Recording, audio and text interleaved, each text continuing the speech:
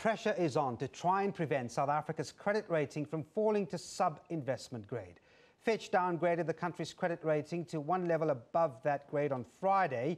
Another ratings agency, Standard & Poor's, was already on that ranking and capped its rating stable but changed its outlook from stable to negative. There are concerns over economic growth and the handling of growing debt in the country. Well, it's a stern warning to the government to get its fiscal house in order or face serious consequences. So Fitch Ratings downgrading the country to BBB minus from BBB. The outlooks are stable from that ratings agency. So right now, let's have a quick chat to Ed Parker from Fitch. He's the head of Europe, Middle East and Africa sovereigns. Ed, good afternoon. Thanks very much indeed for talking to us.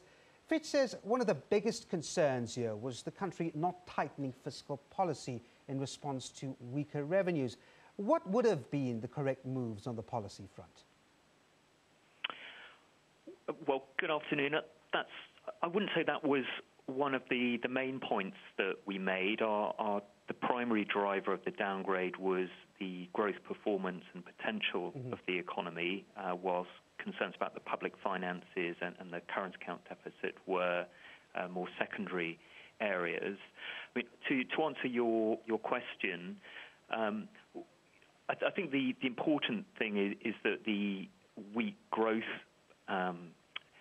backdrop is really just highlights how challenging it is to consolidate the public finances, and it's not as that a different course of fiscal policy necessarily would have led to a different outcome in terms of the rating.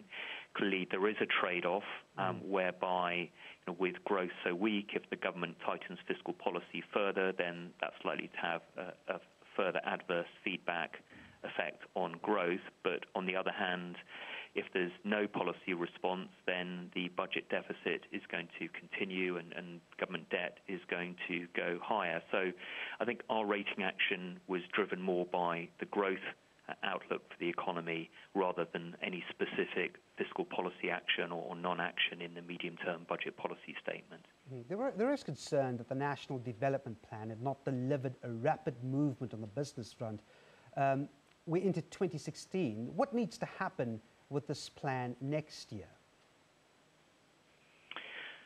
Yeah, I think the National Development Plan, I mean, it has an ambitious vision for structural reforms, but our view is that so far actual concrete implementation on the ground has been relatively limited, and at the same time there have been various other economic policies which we feel haven't been conducive to positive growth and have contributed to the very weak business confidence and has seen South Africa's ranking in international business surveys decline. So, I think that the National Development Plan has been, well discussed, and there are a number of positive measures in there which could have a positive impact on growth. So, I think, from our perspective, it's the key issue is really what happens to growth performance and potential, rather than any specific policy measures that would be implemented. We take more of a broad view of the outlook for growth.